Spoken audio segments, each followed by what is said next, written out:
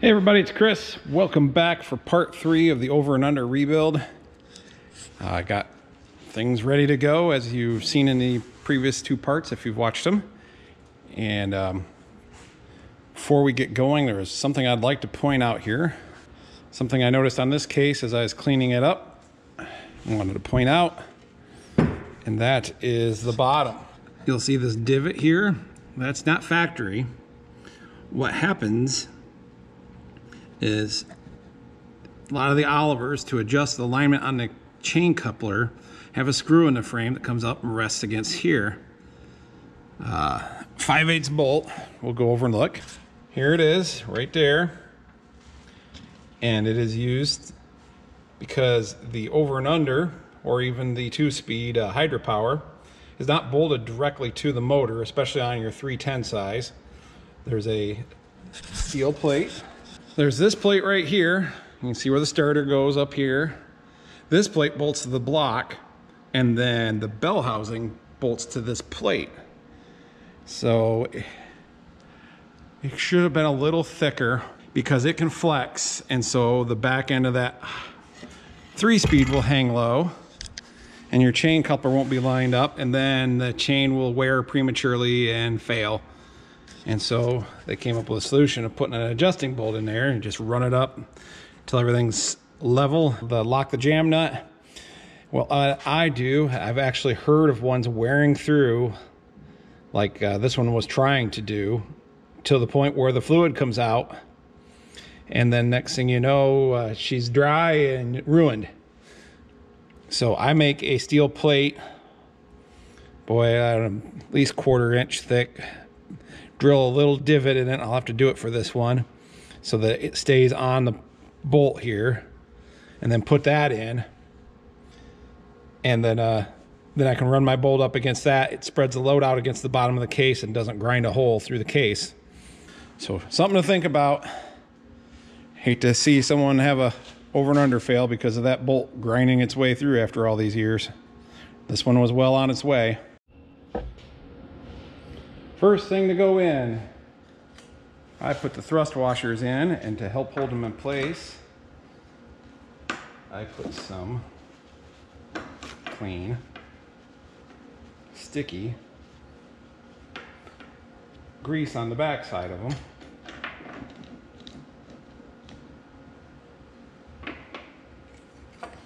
And that helps hold them in the case where they need to be, pretty close anyways. There's a tab on them. You'll see the tab, little slot in the case that lets that tab sit in, so you don't want those thrust washers spinning. There to keep the case from wearing, to take the wear or the brunt from the counter shaft.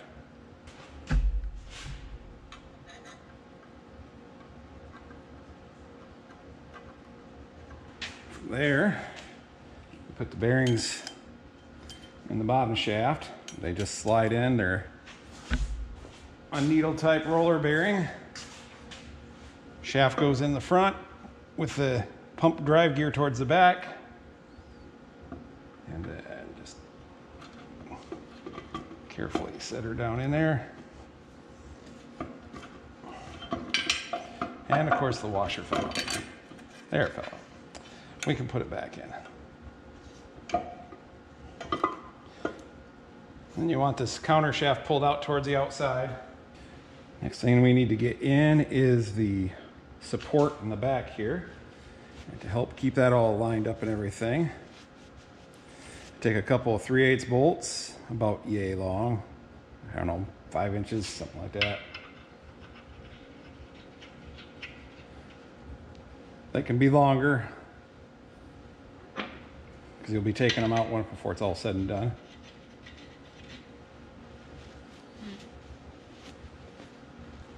Next up is this piece, and if you look on the inside, you should remember taking an O-ring out of that little hole there. Take the grease gun, put a little grease on that. It'll all blend in. There's only one size of these smaller O-rings. They're all the same in the package anyways. Put that in there. The grease helps hold that in place. And then this O-ring has to line up with this hole down there.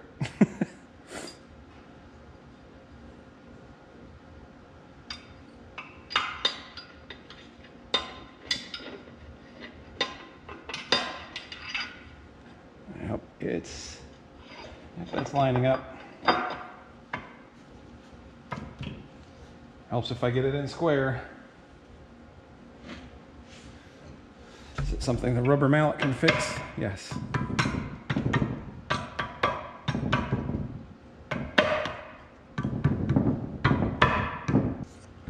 So that's in. And we start putting the guts back on this side. Next up is the thrust washer. This thrust washer. And it goes, so this is facing the front. This cut edge faces the back. And once it fits in there, you can feel how it's supposed to fit. Then the expensive bearing. I looked this one up online. AGCO's price book. Now you can pick a dealer and see what they charge for it. And this one's like just over 400 bucks for this bearing through AGCO. So that slides on there. And then the planetary gear set goes in. If you did everything right, you got this sealing ring right there.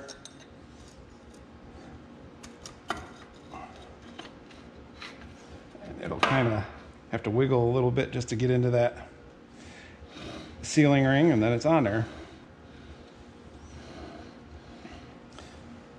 When you get the sub-assemblies done ahead of time, it all goes together pretty quick. Because now we've got the direct drive shaft to go in. Which is this baby. I'll make sure the brass washer, set that right there. That brass washer is still in there, and this other thrust washer is still in there. Got both of your sealing rings in place. That's a matter of just feeding it on through and then getting the planet gears to engage.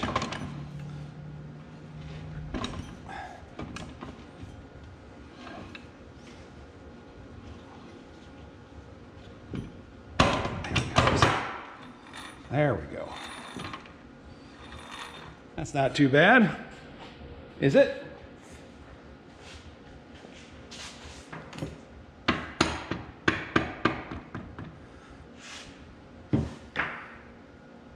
Well, I see no reason we can't get that bottom shaft up into place.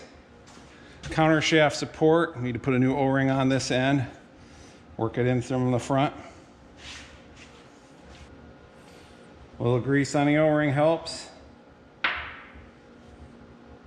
Make sure everything slides in good. This slotted part is going to be on the front when you're done.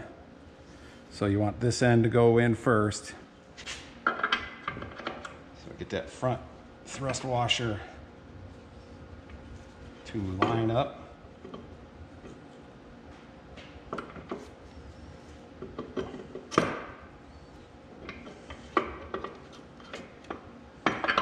Oops.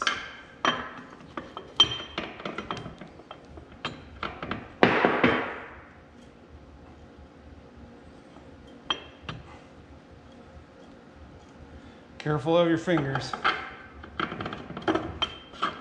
There's the front. Make sure that back's lined up. I think I'm up to the thrust washer. Yep, that's out of place.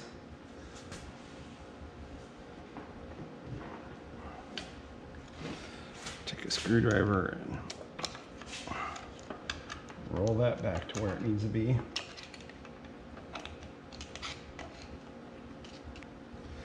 I think I got it. Or something close. Yep, I'm up to the O-ring on the front.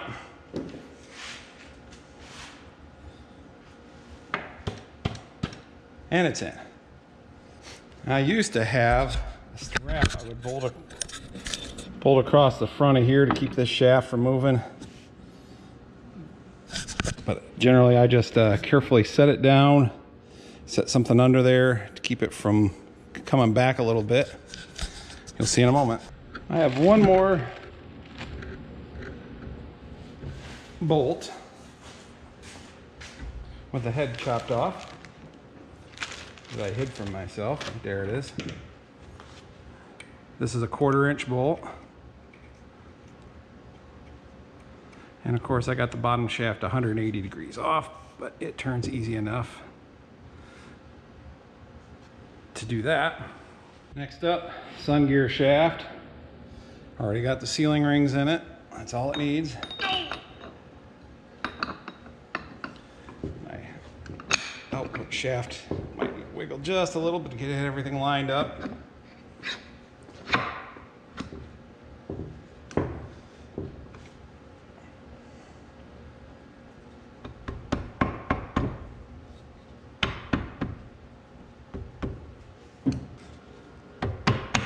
There she goes.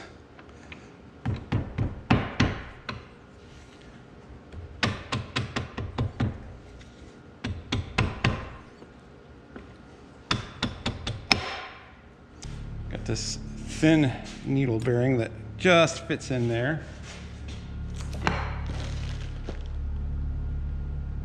There's that screwdriver. Just to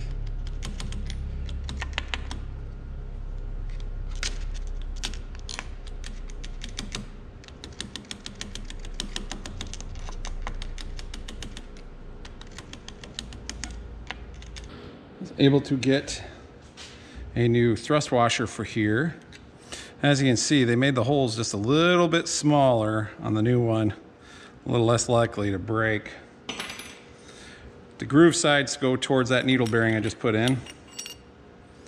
Now it's time for the sprag clutch. A couple notes about the sprag clutch that I should have mentioned while I was putting it together. This is the old one. It wasn't in bad shape. And at 400 and some bucks, you might think, well, maybe reuse it. I suppose you could. First of all, it goes in like this, so your drag strips are facing that way, or the inner drag strips, which are the important ones, are towards the front. See them in there? And they are important because they give enough drag so that the inner part wants to turn a little bit and move those wedges when it needs to. So if for some reason underdrive doesn't work in your 3-speed, this is definitely the culprit. If these little tabs in here, those internal drag strips are bad, it can't really get the motion that it needs between the two halves to activate, and hopefully that's your problem. The other problem would be these have chewed into the shaft and worn it away, and the tolerance on that is 1/2 of a thousandth.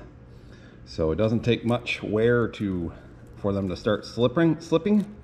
Just some insights into the sprag and how it works and what to look for.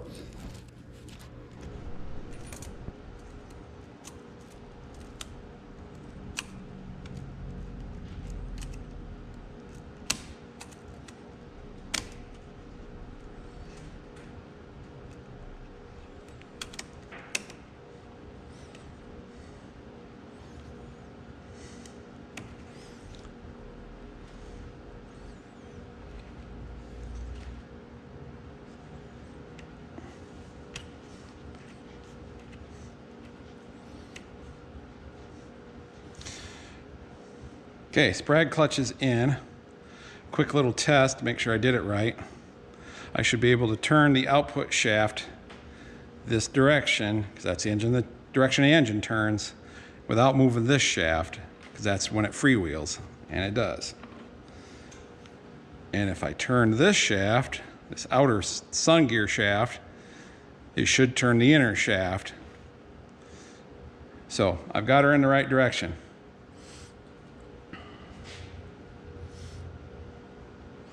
Now normally I would start putting more of this on, but I want to tip it back up so we can kind of go over how this thing even works.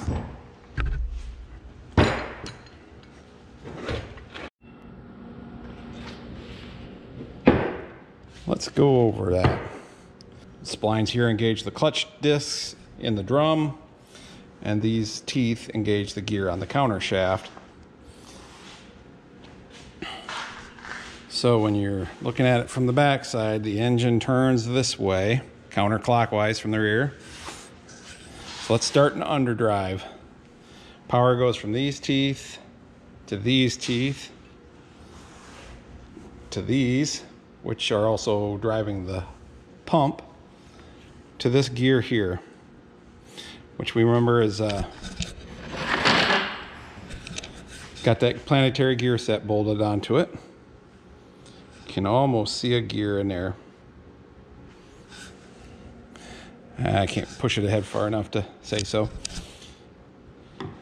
So power is going through there, transmits to this, that turns this slower because of the tooth count, smaller gear, larger gear. And those two are, I think that's a little bit bigger up there than this one, but overall you get your reduction back here. That turns because it's trying to turn those sun gears inside the drum here. If they roll, they're going to want to push this sun gear shaft this way, which engages that sprag clutch and forces the output shaft to turn. So everything, oops, I'm going backwards, but everything turns like that as a single unit. This and this, get your gear reduction here.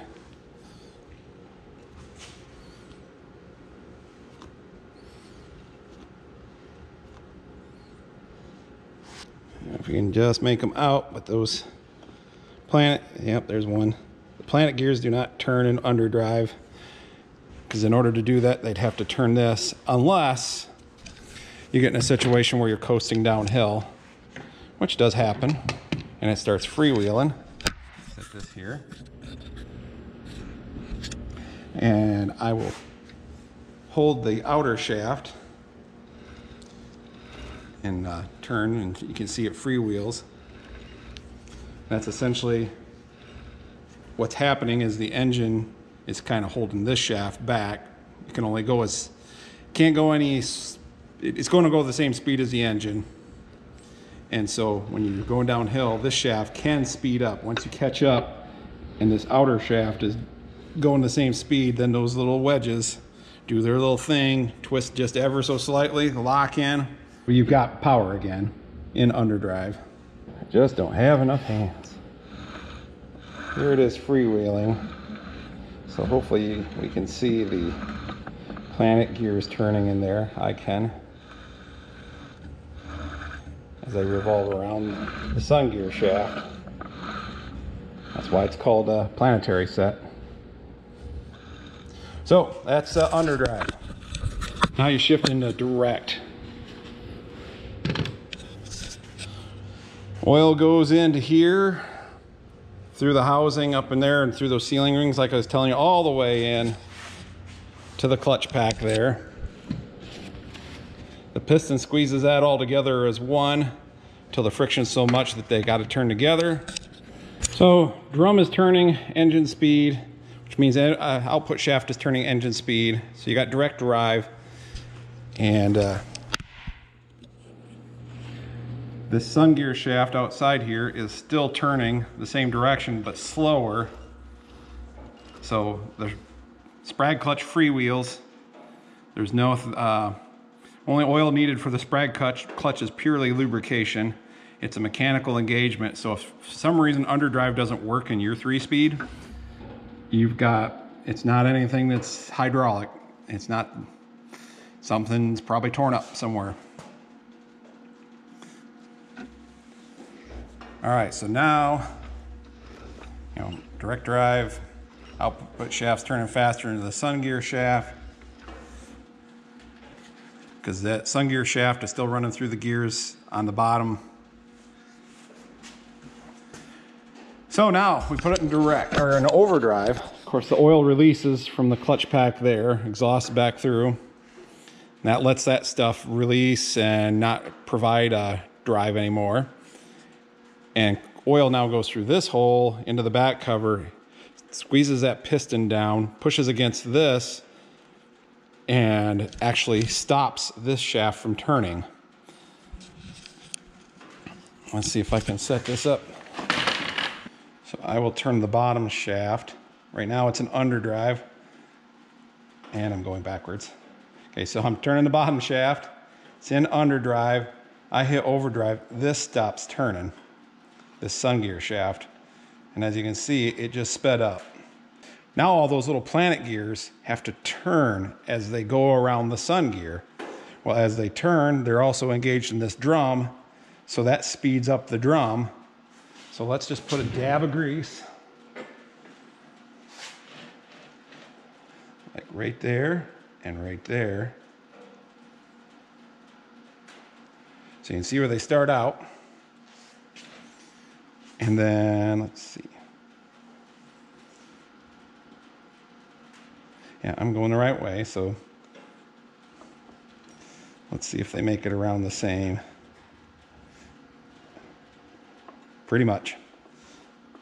Could be some freewheel in there, since everything ain't all together. But, so now, let's back that up just a little. I put it in overdrive. Piston squeezes these clutch packs down. They're pushed against this plate that does not turn, so they can't turn, so this shaft can't turn, the sun gear. So,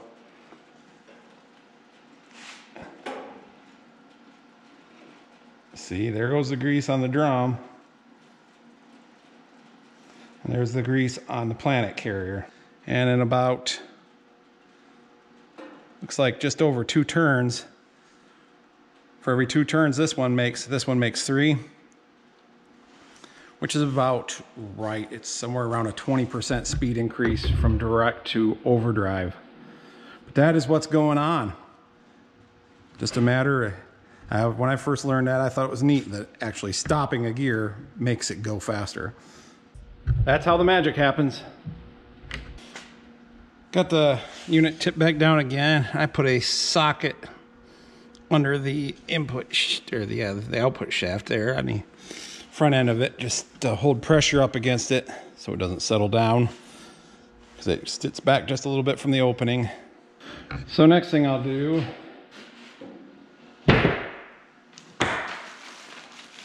is find my O-rings and put the one on for this housing here. Is that it? That seems to be it. It could go on later, but it less stuff to slide over. So next up is this. There is a step to it. The other side's flat. Flat side goes towards the housing. Step side goes back. Doesn't matter which set of holes, they're all evenly spaced. Slide that down there. Time for some clutch discs. So we start with a steel and then alternate with fiber.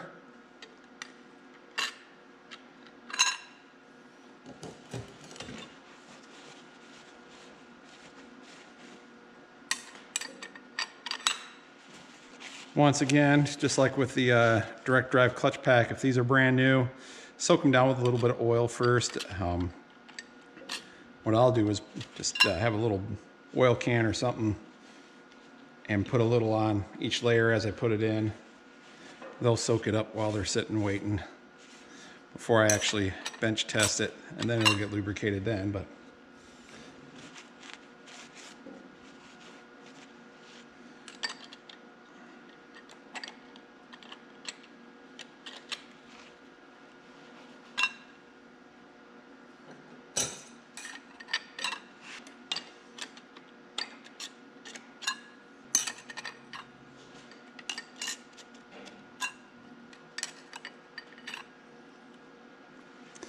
then there's this thrust washer.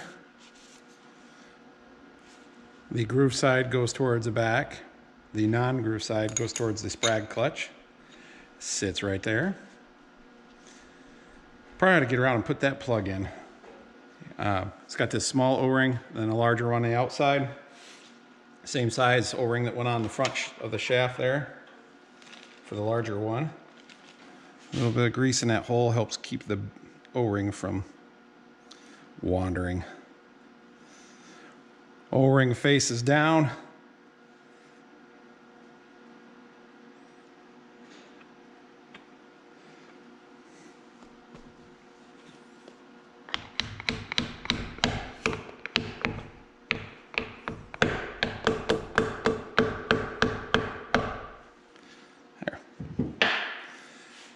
There will be an O-ring on the back cover that seals against this so that the oil can go, lube oil can go into the bottom shaft there.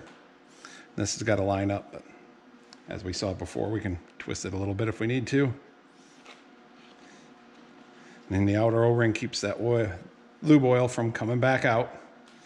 And the little O-ring just seals the bolt that goes through here so you don't end up with oil everywhere. Next up, we'll put some springs in. Okay, springs go in the holes that the bolts don't. Since we got one here and here, it's every other hole. So one there, one there, one there, one there, and one there. These are the springs. They push against this plate, which in turn sits against the piston, the outer edge of that piston there, so that when you disengage overdrive, that piston returns back quickly so that the clutches ain't dragging and causing wear and horsepower loss and heat and all that stuff. So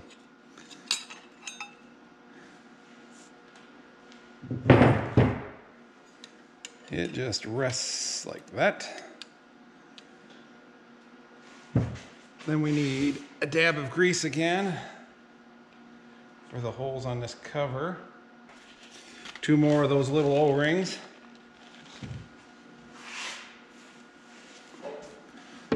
One down here for the lube circuit. Another one over here for the overdrive clutch pack. The O-rings on here. I might put a film of grease on that just to make everything slide together nice. We can now take the cover and set it on there. Line up those guide bolts.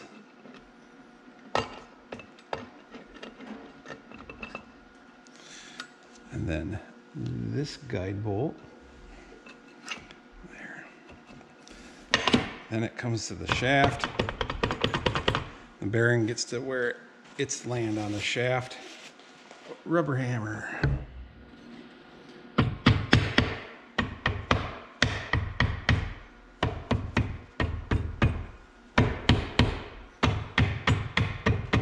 There she goes.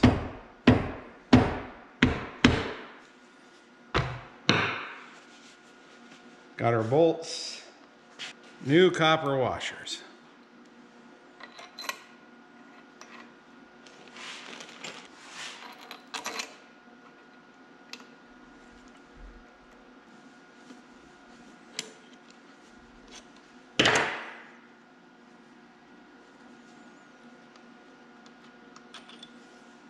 This bolt also keeps that bottom shaft from turning, support shaft, and it keeps it tight against the O-ring, so it has a couple of duties. You can take these out and put the bolts in there.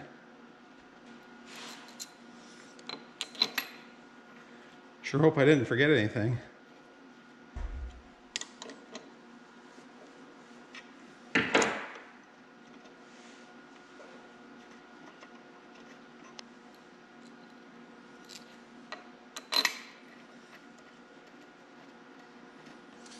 And one more, a 3/8 bolt right there.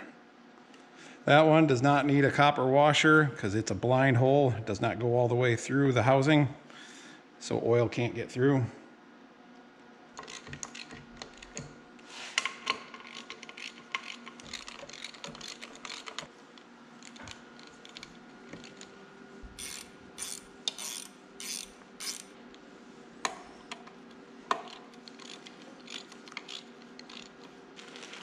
Now we need the O-ring that goes down in there to seal the, that might be a little bit small. Or it might be it. That looks to be about the same size. That's smaller yet.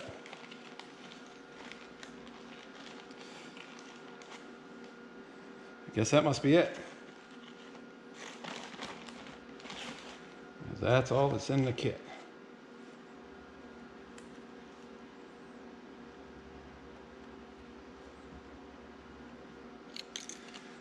Make sure that O-ring's seated in the groove. That looks good. Next part, the 3314 something something something output sprocket.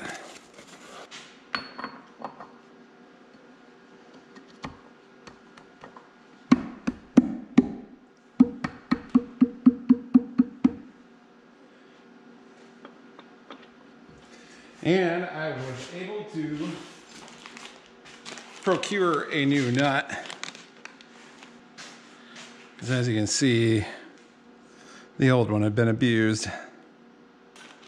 Kit comes in with a new one of these locking tab doohickey. Rounded edge goes down the face of the locking tabs. Get on there.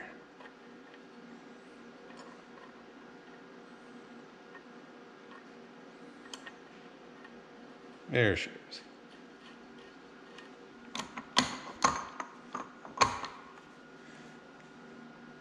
That's tight enough for the moment. I can now tip the unit back up. You definitely want it tighter than that, but it'll be easier with the unit tipped up. Get the nut out of the way.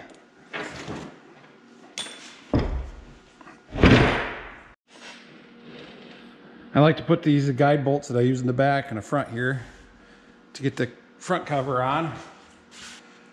Well, the biggest thing to watch out for, there's a slight notch in the side of the housing that lines up with that notch for the shift spool. So you just want to make sure you get the right set of holes. So that notch. And then it's just a matter of the wiggling game.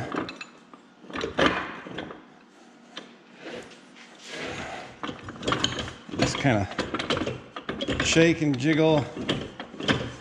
Eventually each clutch disc will fall into place on the drum. You'll get a little farther. Just don't force it. There. Cover comes right up.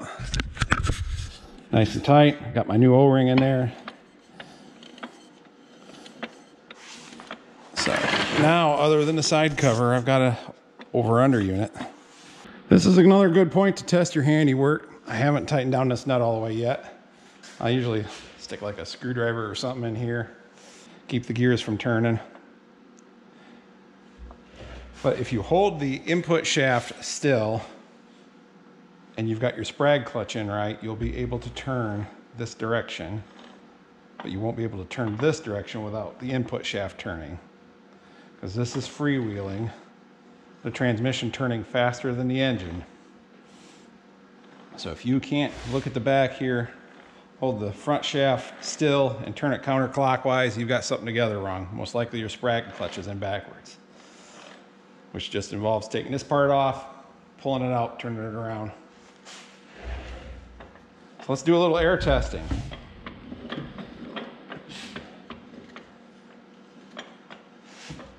We'll start with direct. We'll hear some hissing because those sealing rings, they haven't seated and there's little gaps in them. But when I give it air, should hear it engage. Well, let's put the grease on. Yeah. There's a grease spot there and there.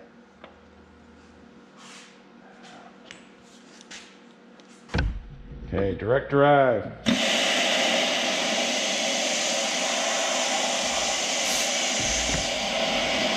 You can see the drums turning faster than the planet set. Small amount of air leakage, but that was to be expected.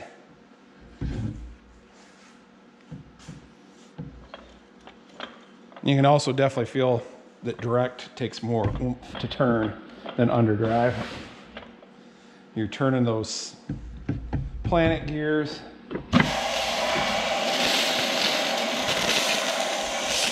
So there's just more action there. So we're back in underdrive because there's no air pressure, oil pressure. We'll do overdrive now. That doesn't leak so much because there's none of those sealing rings.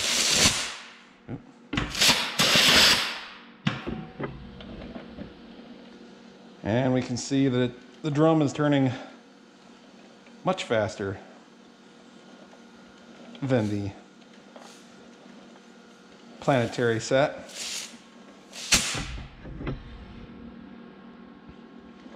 So, sounds like everything's in good shape.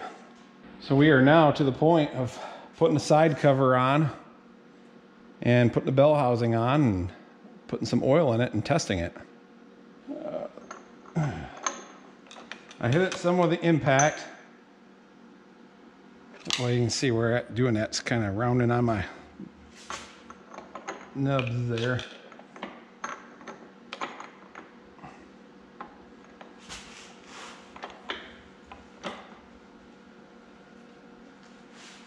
That got her tight. Then you just want to find a tab that lines up with one of the notches. Some of the later whites actually used a hex nut. I don't know why they didn't just do that all along. They probably had their reasons that I don't understand. So bend this tab down.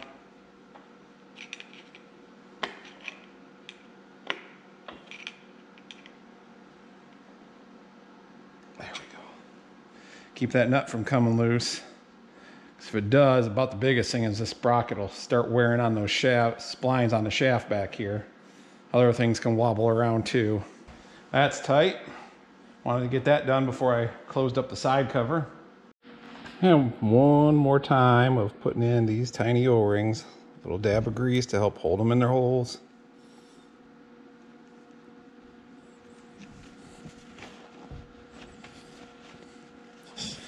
I've got the gasket all doped up and in place. It's a matter of setting her on there.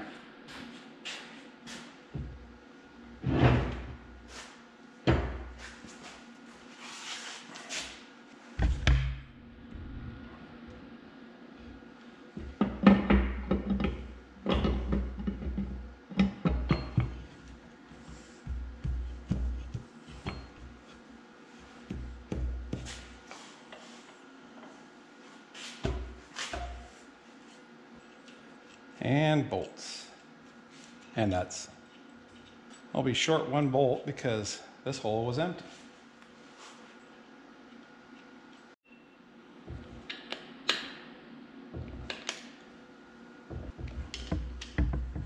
I'm gonna get the bell housing on next so I can get everything tight up here so it seals. I missed. Swing and a miss. There we go.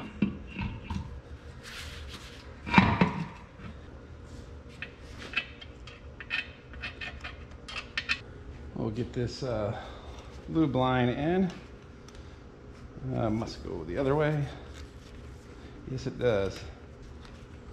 Be that way. We'll run you in with an end wrench and then snug you up with a line wrench.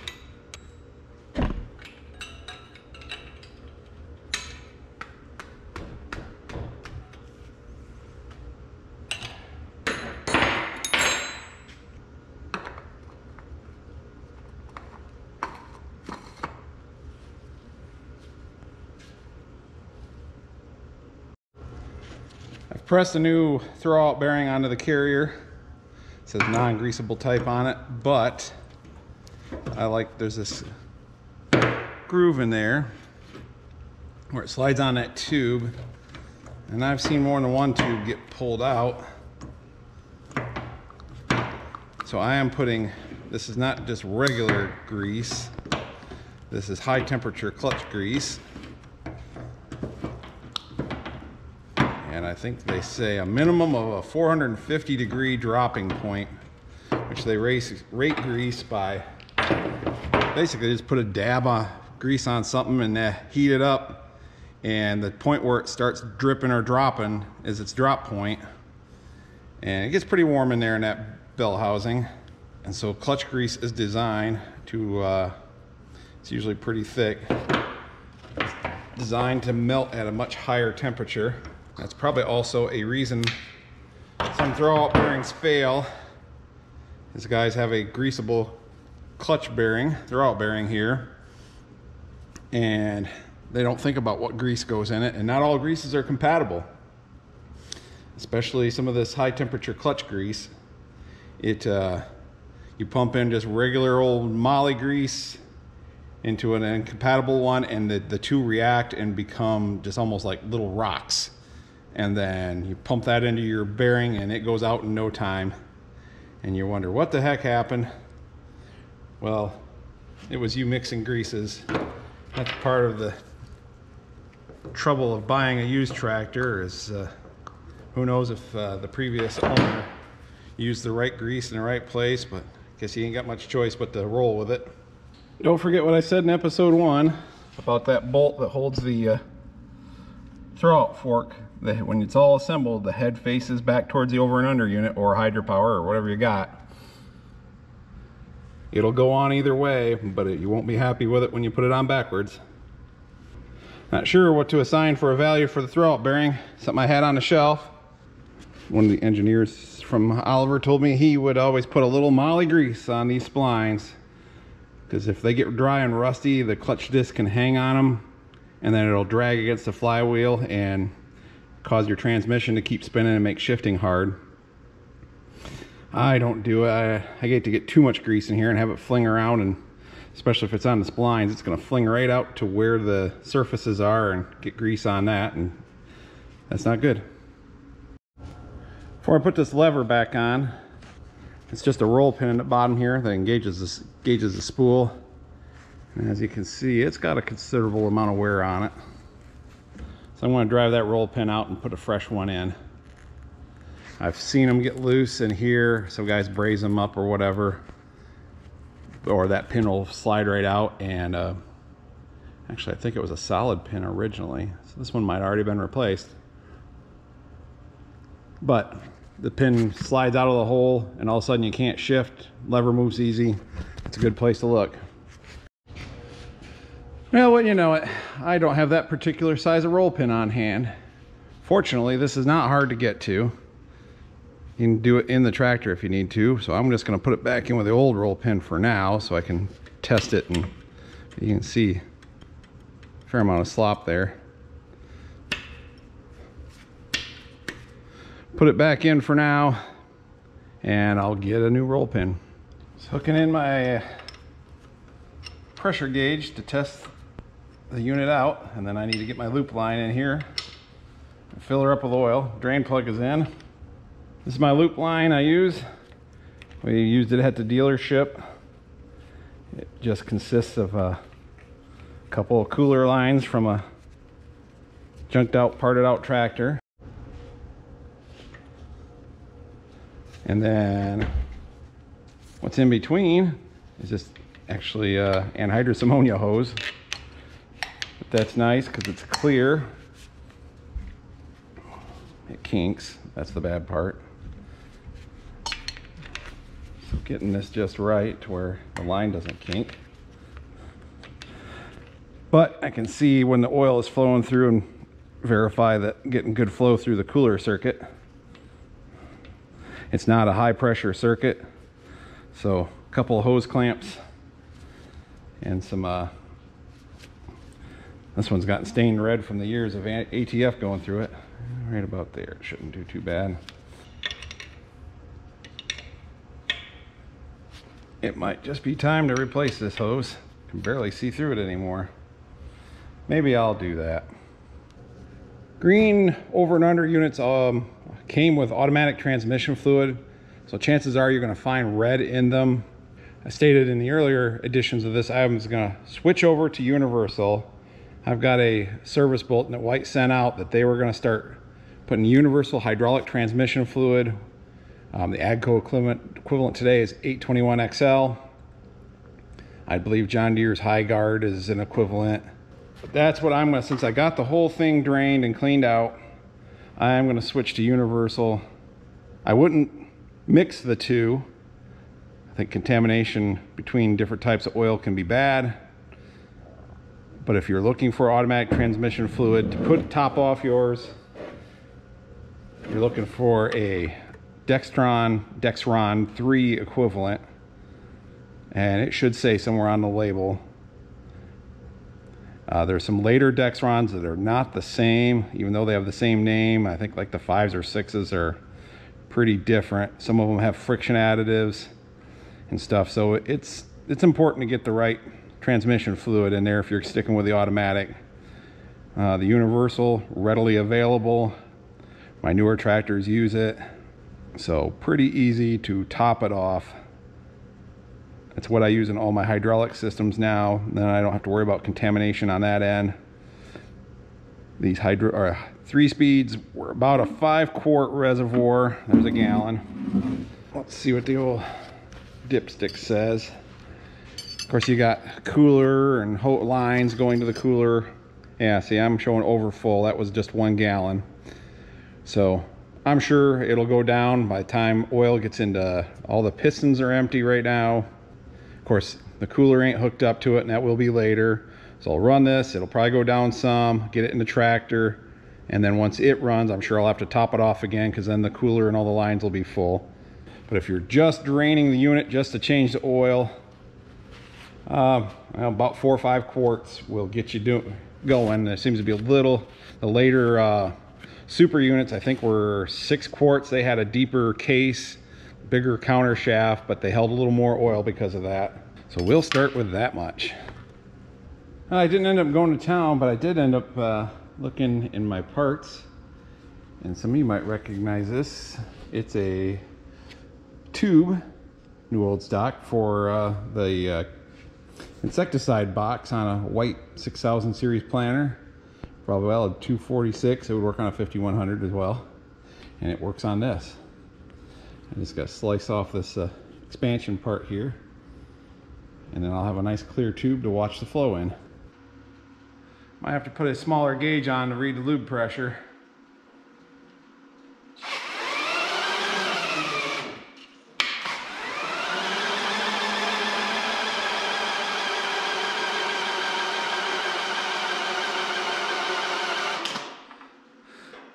Seems like it ought to come up a little more than that.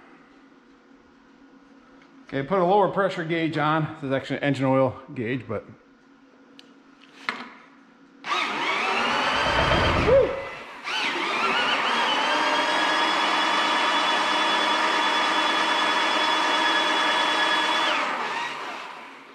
It's like I'm getting just under 25 psi for lube circuit pressure. I do believe that's within spec. I might go check the book. Now the book shows 27 to 33 psi for lube circuit pressure.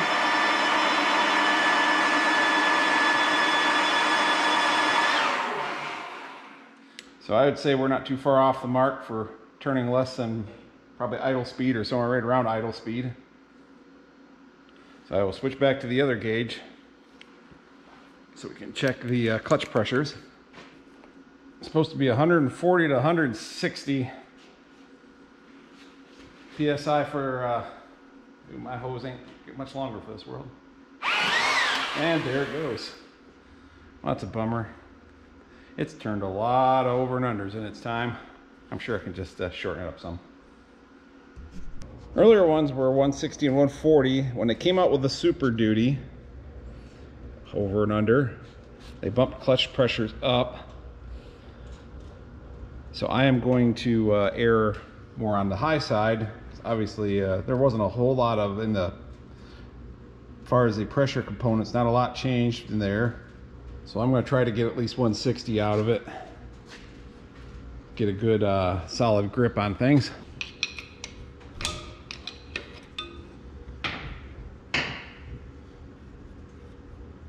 There's the one shim that was in there. 5, 10, 15, 20. Oh, let's try 25 psi, hopefully, with this stack. It's quite the stack. And there they go. And I dropped another one.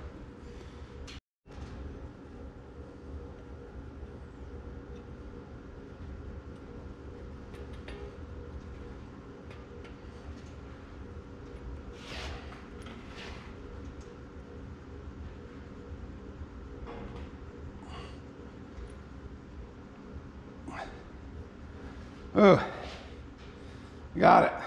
That takes some strength, especially on a table with wheels. Let's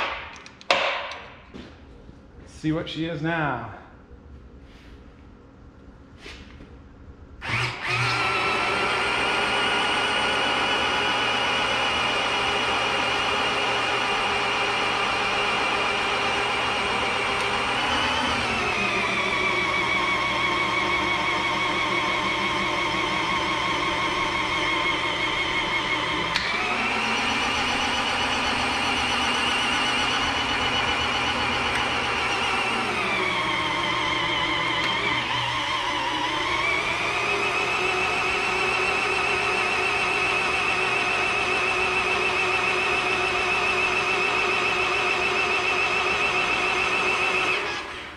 Doing just a little, oh, starting to smell the magic smoke in the drill.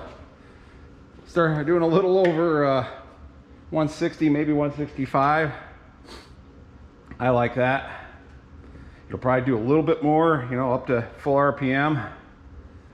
Later units, they did bump the pressure up on, and those circuits should be, I mean, they take the same O-rings, they take the same piston seals. So I see, you know, and clutch discs, actually the later Super Duty ones actually had slightly thinner clutch discs, and then they could get one more in the stack. So I think that's gonna work. There we have it. I do believe it's done. No oil running out up here. And it's dry inside the shaft there. Nothing coming out the back. Lube circuit looks good and dry. Well, first part of the 1855 is done. Other things I had to spend money on, this output shaft nut, that only cost me $5.06. Not bad at all. And the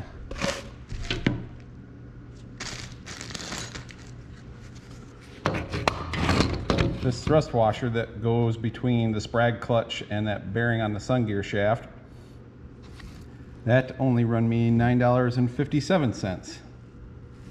That is a 721/60305. And then the cost of a filter, I used a Wix 51307.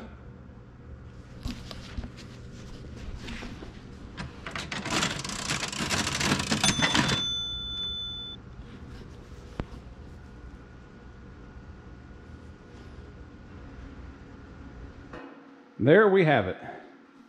I do believe it's done. No oil running out up here. And it's dry inside the shaft there.